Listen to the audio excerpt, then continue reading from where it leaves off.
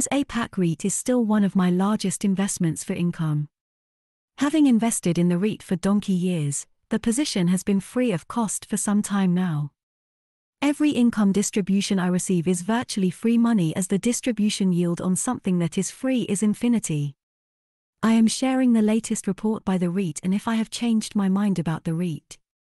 1 HFI 2023 DPU of 4.70 cents increased 0.9% from the adjusted 1 HFI 2022 DPU of 4.66 cents despite macroeconomic headwinds. Advances sustainability efforts through installation of large-scale rooftop solar system atop 6 properties and attains Green Mark Gold Plus for 7 Bulim Street, Singapore.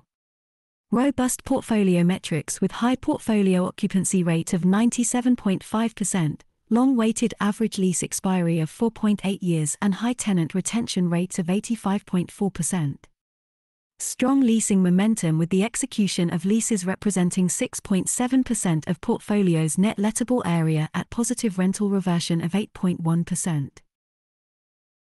Healthy balance sheet with leverage at 36.5%, no refinancing requirements for FI 2023. Minimal interest rates exposure with 88% 3 of borrowings on fixed rates.